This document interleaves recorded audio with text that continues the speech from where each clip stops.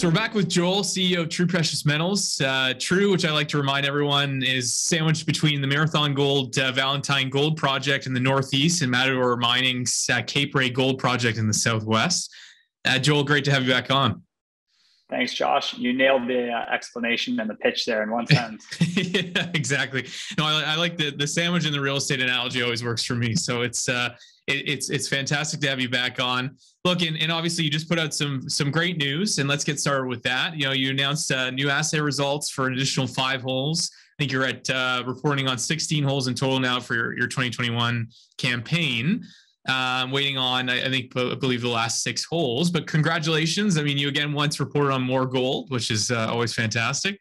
So my question is this, you know, what do you say about the grades you've been reporting? You know, you're always, I think you've always said, especially that investors are asking you, are these grades economical? And you know, they might be trying to compare, or I'd say apples to eggs. So I'm sure you heard this before, but you know, what do you say to that? And what do you say to current shareholders and maybe people who are looking at this press release for the first time? I think it's a great question because people get bombarded with numbers, especially if you're investing in junior mineral exploration companies. The grades we're getting, I'd say, are comparable to our neighbors at Marathon and Matador. Marathon has a resource base somewhere around, I think, 1.7-ish grams per ton of gold. So if you're watching this and you want to keep some numbers in your mind, and Matador has a resource based around 2 grams per ton gold. So our numbers have been generally around 1.5 to 1.7 grams per ton of gold. Again, it's consistent with our neighbors, and Marathon's building a mine based off those numbers. Now, obviously, grade, higher grades is better. Grade is king. And so we haven't had extremely high numbers. Again, it's fine because it's proven to be worthy of deposits at our neighboring companies to have grades in this kind of area. But as for, the results, yes, we did hit gold in a couple more holes, which is great. We always want to see more, but I think we're pleased so far with the drilling results, and the numbers you mentioned are accurate about how far we are through the program and rolling out results. And we have 16 holes now public out of 22. The vast majority at the Woods Lake Gold Zone, which is the known gold area, hit gold. And the grades, again, they've been not only consistent with the neighbors, they're also consistent in that zone. So most of the grades there are kind of in the same ballpark.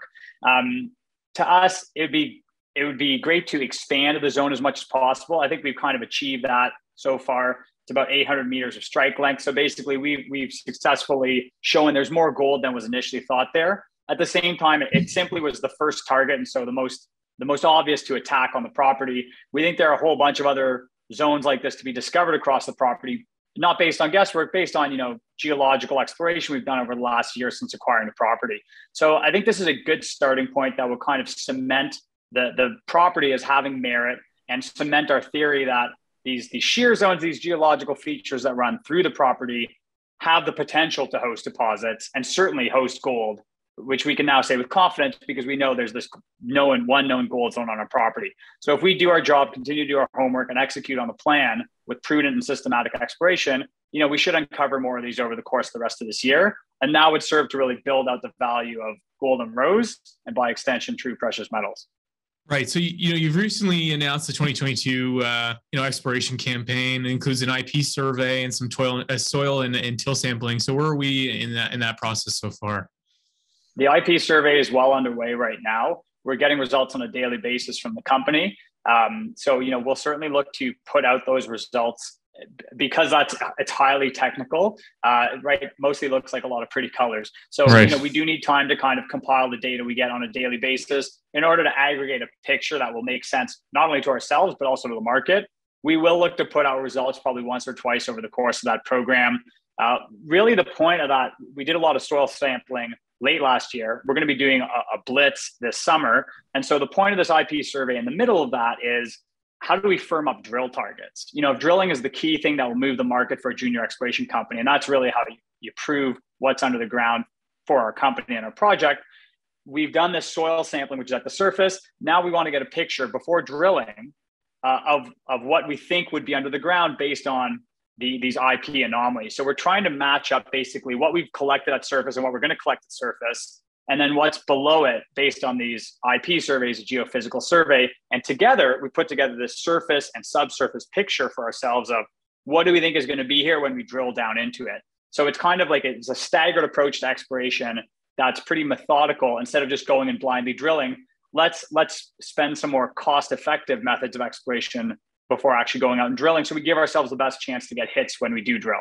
So exploration program is moving along well. Soil sampling is supposed to start in early summer once there's spring thaw, and we take it from there. So let's talk M&A, which I know is a favorite subject of yours. And we've seen you busy over the last 12 to 14 months, adding on some tuck-in acquisitions, as you call it, to Golden Rose. I know you said you were on an M&A roadshow. So what can you tell me about what we should expect over the coming weeks and months to come, and as much as you can divulge there? Sure. M&A is one of my favorite topics. I'm a securities and mergers lawyer by training. So, that's somewhere I can add value separate from what our exploration team, who's very diligent, is doing at the property level.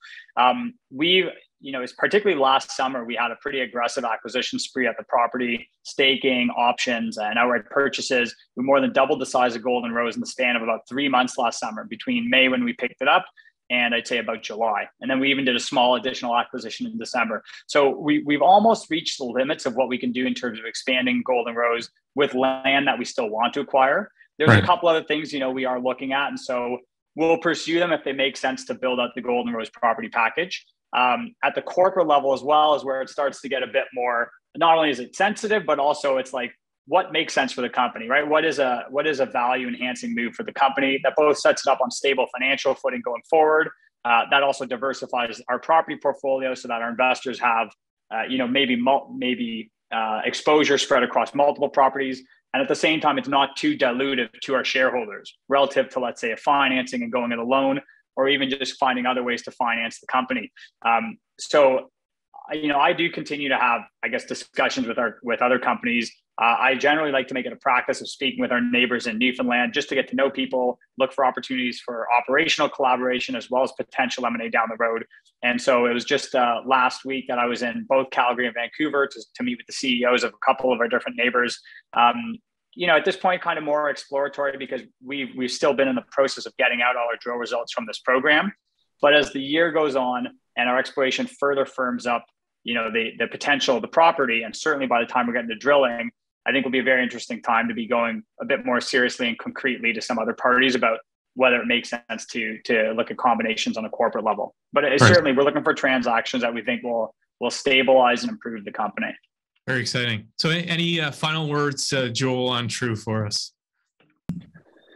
I think what's great really is we believe in ourselves and our ability to execute. Not only do we have a demonstrated track record over at this point, the last year and a half, in terms of closing major transactions, raising capital, and then doing the exploration we said we were going to do. But if you go and look at our regulatory filings, we have a number of our members of management and the board have been picking up shares pretty consistently over the last several months, including just me last week with probably about 65,000 shares. So we're betting on ourselves heavily. And, we welcome other people to watch along or to bet alongside us.